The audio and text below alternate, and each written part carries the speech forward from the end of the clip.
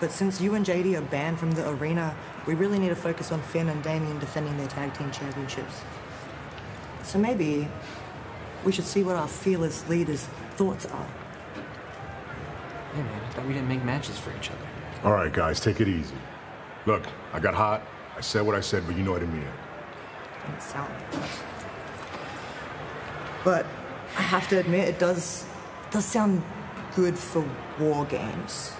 So if you guys are okay with it, I think Priest is the man for the job. Cool about it. I'm cool with it. All right, we're good. Sounds like a plan. Priest, you're in charge at war games. Hey, Rhea, how about that other thing we need to take care of? JD? We're doing this right now? Yes.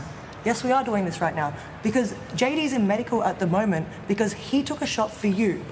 That could be you sitting there in medical, and then what would happen to the tag team titles? Come on, big man. He's proven himself time and time and time again. Come on. It's time to make him a full member of the Judgment Day. Fine. All right, let's go give JD the good news. Let me handle this one myself. He earned that. Finally.